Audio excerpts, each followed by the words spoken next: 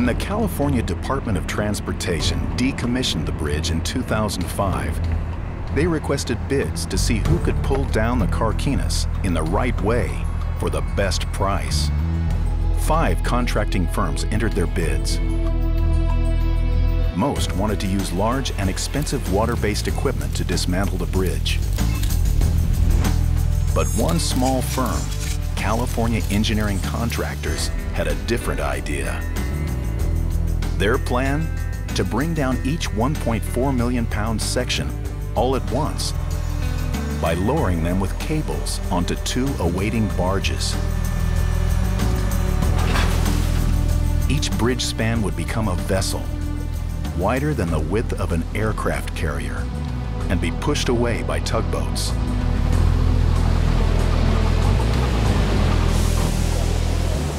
Not only has this innovative technique never been attempted, California Engineering Contractors claims it can do it for just $18 million, $10 million less than the nearest competitor.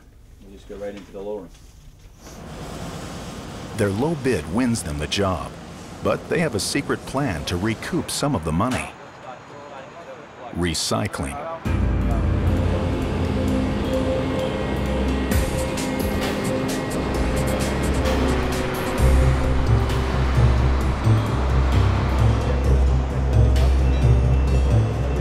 Workers hack at the bridge day and night.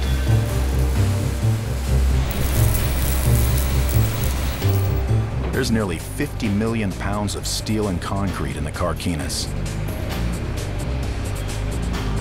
Properly recycled, the steel alone is worth more than $2 million.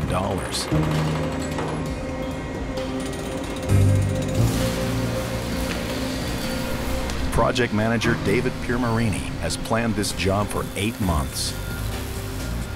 There's little to no waste on a demolition project like this. What we do here on the job site is we cut it up into members that are manageable, put it into trailers and different types of containers, and they bring it right over to the scrapyard.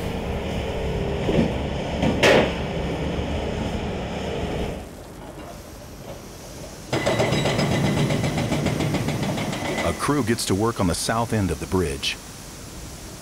Heavy machinery pulls down the concrete towers.